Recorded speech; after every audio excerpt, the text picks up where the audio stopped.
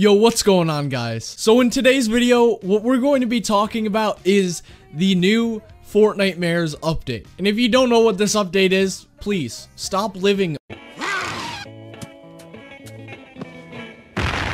But in today's video, what I'm going to be doing is rating Fortnitemares so far, which honestly is one of the best updates ever. I truly think that Fortnite really outdid themselves here. So first things first, what I'm going to talk about is something pretty controversial, but the redeploy glider. If you guys didn't know, at the beginning of this update, what Fortnite did was added a redeploy glider feature where it's basically soaring 50s, but in every single game mode.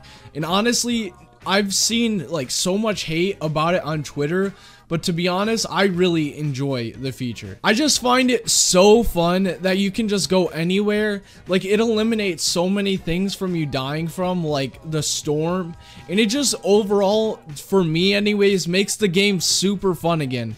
Like, I haven't had fun on this game in a long while, and I've been having a lot of fun today playing this. But yeah, it's a super awesome thing. What I would rather have than the redeploy glider, though, I would rather have something like they increase launchpad spawn rate by 100%, because what it would really be doing is replicating the same thing, but like it takes more to it. Like it makes it so you can't just take no fall damage from like build fights. I believe there should be some sort of repercussion, but I do not think this should stay in normal solos. I think solos just needs a buff to how many launch pads that spawn in a game. Next we got up is the skin, which honestly, it's pretty awful. Basically what it is the male version of the Calamity. It actually, okay, it looks dope from behind, but it's just an ugly skin all together. I can't believe people are actually spending $20 for that skin. It is absolute garbage. It's just terrible. And now last but not least, the thing I wanted to say for the end is the new zombies or husks, whatever you want to call them, spawning in on the map. I really thought this was going to be a very stupid idea to add into the game, but this was prior to before I even played in the new update.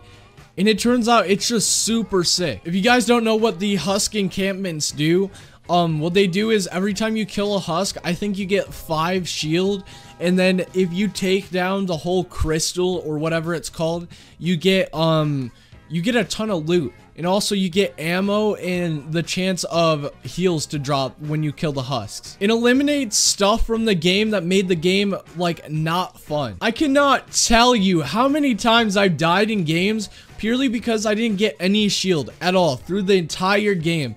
Like, after leaving spawn, I'd have 75 HP. And it was just like, it made the game so not fun.